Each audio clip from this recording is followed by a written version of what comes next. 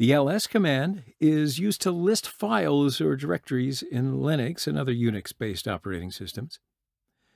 Just like you navigate in your File Explorer or Finder with a GUI, the ls command allows you to list all the files or directories in the current directory by default and further interact with them via the command line.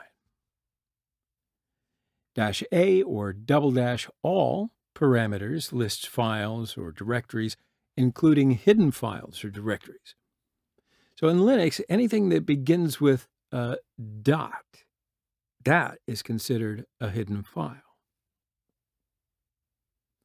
-L lists the contents of the directory in a table format with content permissions, size of the content in bytes, and last modified date and time of the content. -H or ~human readable display size information with human readable format.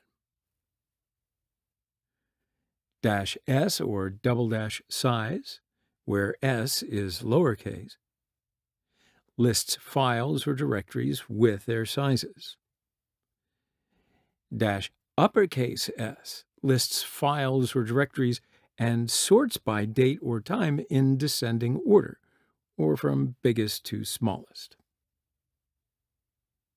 Finally, -T is a parameter that lists files or directories and sorts by last modified date and time in descending order, from biggest to smallest.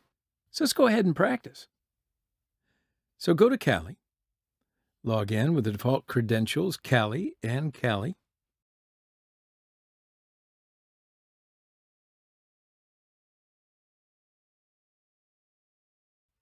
Open up the command line. Now you can change the font size from the preferences under the File tab. Click on Change. I'm going to set the size to be 14. Okay, so that's better for me. Now let's run the ls command with the help parameter and we'll be able to see some detailed information.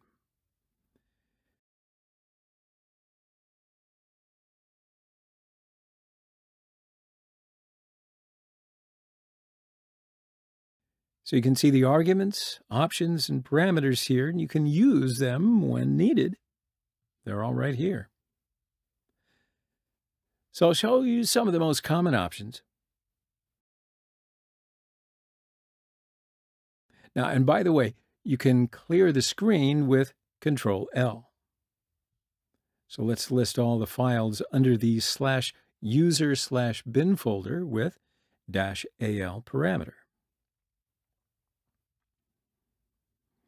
And as you can see, we find all the files, including the hidden files, with the long listing format. And these are the permissions and last modified date of the file. So let's look at the file sizes with the human readable format.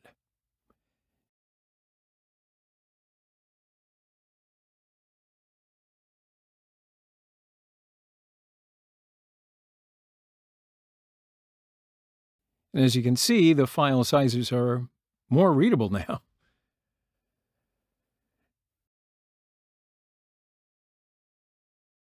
Now the next parameter is lowercase s, and it'll show you the total size and sizes of each file.